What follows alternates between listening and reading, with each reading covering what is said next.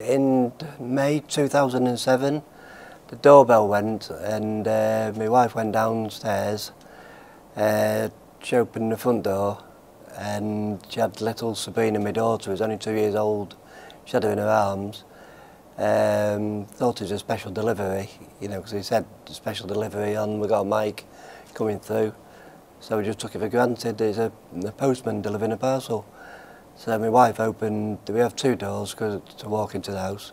So they walked through both of the doors. And then, obviously it wasn't a postman, it was a robber. My wife was screaming and screaming. I ran downstairs. Then when I got to the bottom of the stairs, I saw my wife with a knife pointed at my daughter. As soon as I saw that, there's another three robbers jumped on my back, cable tied me up, put a knife into my back and didn't stab me, just threatening me. Then when they cable tied me up, they kept the knife underneath my chin to lift my head up very high. When I was cable tied up, they moved back over to my daughter and threatening my daughter. Kept threatening to go and kill her all the time, you know, throughout. Just you could hear loads of shouting going on and loads of, you know, the robbers shouting one to the other. And I remember at the time one of them shouted, "Go and get the big one over the fireplace." That would be the viaduct.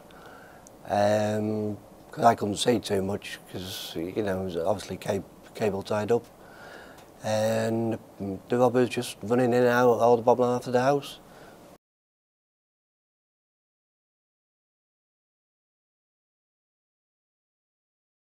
We recovered some of the paintings during an initial house search, and then following on from that we'd observed where those paintings had been brought from, and a subsequent search in the Bootle area recovered the remaining paintings, and all 14 thankfully were recovered. So we never stopped looking for them. We'd obviously put information out there to try and assist in getting information about their recovery, and following some information we were able to respond to that with a surveillance operation that identified the location of the paintings that eventually led to their recovery. Well, I was on holiday at the time and the police had been ringing my mobile. Anyway, I'd left the mobile in the apartment. When I've come back to pick my mobile back up, one of my friends had rang me and he told me the pictures all been recovered. And I thought it was just a joke at the time. Somebody was, you know, one of my friends winding me up. So I had to ring the police, and I rang the police and it was true. They've recovered them all.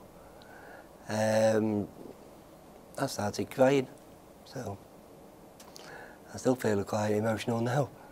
One person's been convicted of the initial robbery and is serving a substantial term of imprisonment.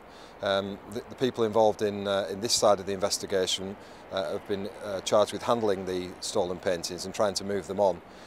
Clearly there are some people still outstanding from the initial robbery, and we would appeal if anybody has any information. This case is not closed for us. You can see by our determination 4 years after the crime to recover these paintings that we will continue to investigate any lines of inquiry about the original robbery leading to the theft of the paintings or the subsequent movement from there.